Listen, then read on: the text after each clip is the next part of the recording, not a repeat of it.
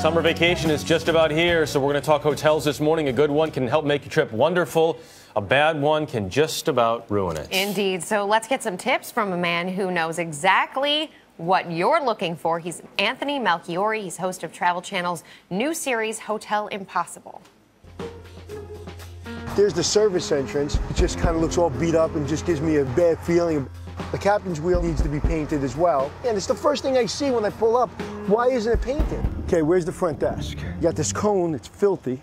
You have a newsstand that has no newspapers, flower pot that's dead. If I'm a customer, I feel like no one cares, so, they're not gonna care about me.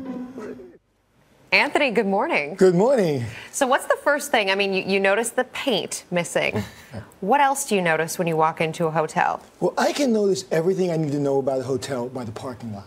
So when I pull up the parking lot, it's like the bathroom in a restaurant. You look, dirty bathroom, dirty restaurant, bad food.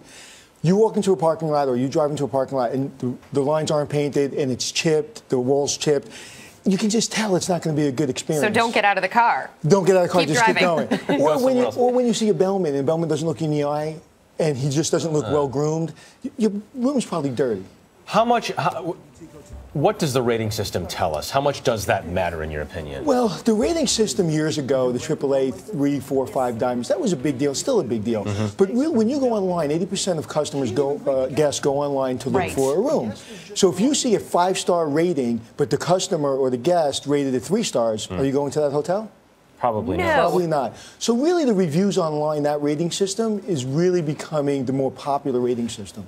Go ahead. I was going to say, do you get a better deal by going online to the Expedias, the Hotels.coms of the world, or going through the hotel itself and asking for a deal? You always shop. You always go around. You always look at the Expedias and Hotels.com. But go to the hotel's website. You will always find the best price on the hotel's website. Let's talk about some of your big tips here, okay, because you have 5 of them. You talk about spot cleaning. Why?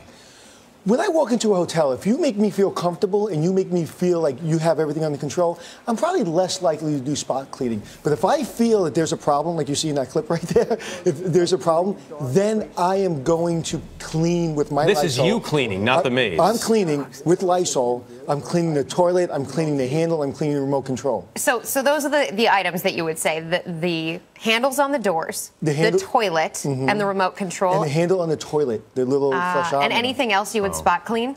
I spot cleaning the desk. I spot clean the desk. I make sure the desk is nice and clean. I like my desk nice and clean. But it really is up to you, depending on how far my cudiometer goes off. Depends on the hotel. If the hotel's very clean and they're very focused, I'm probably less of a germaphobe. But if they're not paying attention to the details, then I am full-on germaphobe. Quickly, let's run through some of these other tips here. Free internet. This is a big one. You stay at a demand relatively it. nice hotel, and sometimes they don't give it to you. It's the #1 complaint in America for corporate travelers, that they don't get free internet when they're in 4 or 5-star hotels. When people were traveling and they were using pens to write, you got a free pen. So now everybody writes on the internet. Why not give me free internet? You say always get 2 wake-up calls and arrive early for that complimentary breakfast. Why get there early? Well, get there early because everybody goes down. If it's a 9 o'clock, if you have a 9 o'clock appointment, everyone's downstairs at 8 o'clock. So if you get there 6:30, 7 o'clock, it's just a lot more comfortable and everything looks fresher and everything's better. And finally, you say use social media to your advantage. How do you do that?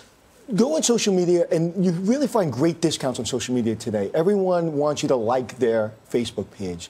So they will give you a discount, amenity, and upgrade if you go on their social media page. Do you complain on social media if you don't like something? Do you send out a tweet or something else? You always give the hotel an opportunity to correct the problem. You always go to the top. If they don't correct the problem, go to social media. Anthony Melchiorri, we love the name of the new series. Thank you very much. And the power of social media. Yeah.